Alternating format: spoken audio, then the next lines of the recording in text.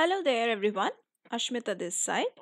आज के इस वीडियो में हम बात कर रहे हैं about the economics paper end of civil services examination. तो आज के इस वीडियो में आज का जो क्वेश्चन है जिसको हम डिस्कस करेंगे वो है a continuous process of innovation and invention would give rise to trade even between countries with similar factor endowments and tastes। इसको हमें एग्जामाइन करना है, मतलब इस स्टेटमेंट को हमें with for and against statements we have to emphasize all the facts over here and explain। तो ऐसे ऐसे क्वेश्चंस पे आपको एक छोटा सा इंट्रोडक्शन देना है, ठीक है, कि ये स्टेटमेंट बेसिकली क्या सजेस्ट कर रहा है, क्या बताना चाहता है, ठीक है। Meaning of that statement would become your introduction. तो यहाँ पे आप देख सकते हैं कि ये जो स्टेटमेंट है ये सजेस्ट कर रहा है कि एक continuous process of innovation and invention अगर चालू रहता है बिटवीन कंट्रीज, देन एक similar type of test develop करता है, और इससे क्या होता है, अच्छा ट्रेड रिलेशंस बढ़ता है। अगर हम प्रीवियसली या फिर ट्रेडिशनली जो इंटरनेशनल ट्रेड थ्योरी था जिसको हम हेक्सर ऑल इन मॉडल कहते हैं, उसको अगर हम फॉलो करेंगे तो यहाँ पे हमें देखने को मिलेगा कि कुछ डिफरेंसेस है फैक्टर एंडोमेंट्स में एंड प्रेफरेंसेस में as drivers of comparative advantage and trade. लेकिन इनोवेशन जब से हुआ है, शुरू हुआ है, इससे क्या हो रहा है कि ये सभी ट्रेडिशनल एजम्पशंस को हम चैलेंज कर रहे हैं।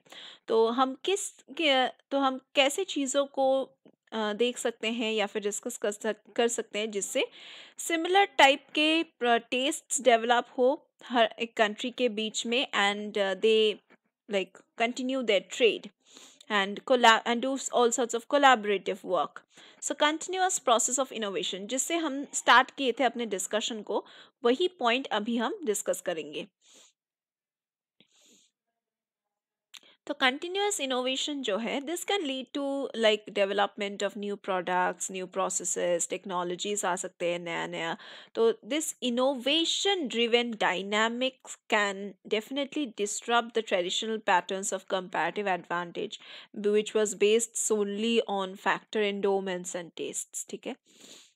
Product differentiation and specialisation, innovation से क्या होता है, बहुत सारे डिफरेंट डिफरेंट प्रोडक्ट्स हम देख सकते हैं मार्केट में। हमें अगर एक चीज़ नहीं मिलता है तो उसके ऑल्टरनेटिव प्रोडक्ट तो मार्केट में ज़रूर हमें मिलेगा।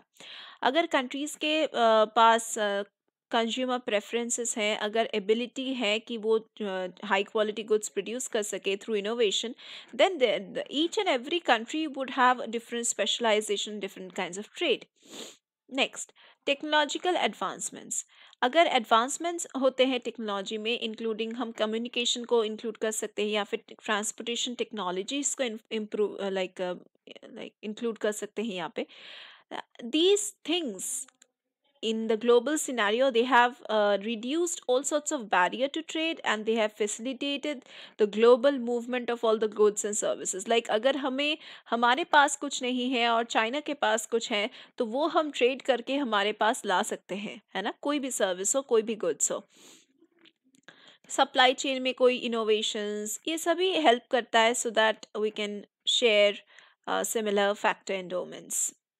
नेक्स्ट जिसको हम कंसिडर करेंगे वो है डायनामिक कंपैरेटिव एडवांटेज। नाउ ये जो कॉन्सेप्ट है डायनामिक कंपैरेटिव एडवांटेज का, ये सजेस्ट करता है कि एक कंट्री का जो एबिलिटी है to innovate, to adapt to technological changes, that can become a source of competitive advantage, ठीक है, कि किस तरह से एक कंट्री अडेप्ट कर रहे हैं इन सभी चीज़ों को। तो इन दिस कॉन्सेप्ट कॉन्टेक्स्ट हम कह सकते हैं कि कंट्रीज में specialise in certain industries where they have a dynamic comparative advantage based on their innovation capabilities। Next है global value chains. Global value chains include करते हैं production of certain goods and services in different different stages across multiple countries. Innovation से ही fragmentation आते हैं production processes में, जो countries को allow करते हैं to participate in the global value chains which are based on specific strengths and capabilities, even if they share the similar factor endowments. Next point जो है वो है चेंजिंग कंज्यूमर प्रेफरेंसेस। देखिए कंटिन्यूअस इनोवेशन से क्या हो रहा है, ये कंज्यूमर प्रेफरेंसेस को इन्फ्लुएंस कर रहा है। आप एक साबुन यूज़ करते थे एक टाइम पे, लेकिन आज आप बोर भी हो जाते हैं उस साबुन को यूज़ करने करते करते, तो आप नया एक ब्रांड यूज़ कर सकते हैं।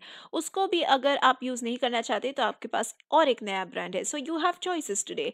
Consumers preferences matter today, and for the consumers continuous innovation is going on.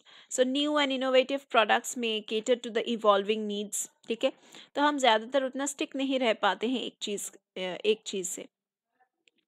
तो इससे क्या होता है, ultimately it will lead to increase demand for all sorts of goods globally in the global scenario. ठीक है, in such cases, countries with innovation capabilities may find opportunities to export these products. जैसे कि मैंने already बताया है कि अगर कोई चीज़, कोई पार्ट एक स्मार्टफोन का हमें नहीं मिल रहा है, हमारे मार्केट्स प्रोड्यूस नहीं कर पा रहे, तो हम उसको चाइना से इंपोर्ट कर सकते हैं। ठीक है, with special customers with special और सिमिलर प्रेफरेंस वो डेफिनेटली इंपोर्ट दैट। ठीक है, okay, next is services and intellectual property trade. तो इनोवेशन सिर्फ और सिर्फ फिजिकल गुड्स पे ही लिमिटेड नहीं है, it also extends to services and intellectual property. Countries जिसमें स्ट्रॉन्ग इनोवेशन इकोसिस्टम्स हैं, वो ट्रेड में एंगेज हो सकते हैं bye exporting their services and licensing the intellectual property to other Nations. Next है collaborations, research and development collaborations. तो innovation में बेसिकली क्या होता है, रिसर्च होता है, डेवलपमेंट होता है, तो इसको ही R&D एक्टिविटीज़ कहा जाता है। तो countries with the similar factor endowments and tastes, they may engage in certain collaborative research and development efforts। ठीक है, एंड इससे क्या होगा, इससे नया टेक्नोलॉजीज जन्मेगा एंड नया नॉलेज मिलेगा हमें। ठीक है, सो outcome of such collaborations can be traded after all and licensed internationally. तो लास्ट में एक आप कंक्लूजन प्रोवाइड कीजिए, and obviously your own valuable points आप तो इंक्लूड करेंगे ही। तो अगर आपको इसी तरह से डिस्कशन करना है, कोई भी एंट्रेंस एग्जाम हो, कोई भी गवर्नमेंट जॉब के आप प्रिपरेशन के लिए एग्जामिनेशन देना चाहते हो, तो उसके लिए आप प्रिपेयर कर रहे हो, तो उसके लिए आप हमारे क्लासेस में ज्वाइन कर सकते हैं।